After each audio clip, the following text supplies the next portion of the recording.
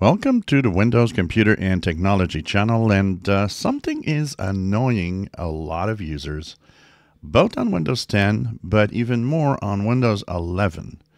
And it has to do with Microsoft that absolutely wants you to use OneDrive.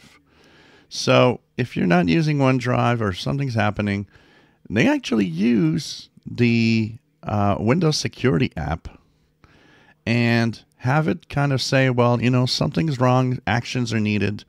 And what it actually tells you is, oh, well, you know what? It's just that we want to ensure that you always have access to your files. So you need to back up your PC, which, by the way, does what?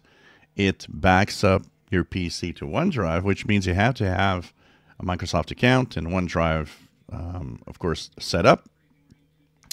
And they're using part of the errors or the pop-ups come from the Windows Security app, which is completely crazy. As you know, there's nothing wrong with your security if you choose not to, back up your files into the OneDrive cloud service.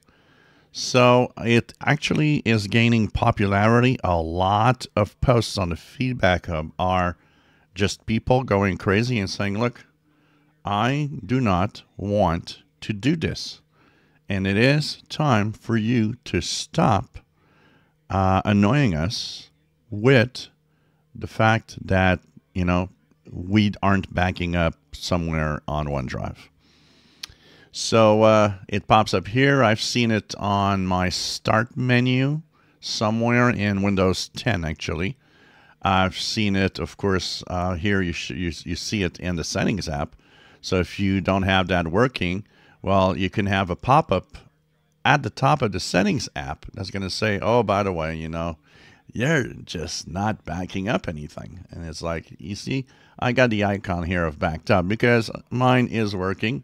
So I don't get annoyed because mine is working. But I can understand that if you don't wish to use it, stop annoying people about it. So, you could say it once, but apparently the posts and the pop-ups are always there. So this is driving a lot of people nuts. If you enjoy my videos, please subscribe, give us thumbs up. Thank you for watching.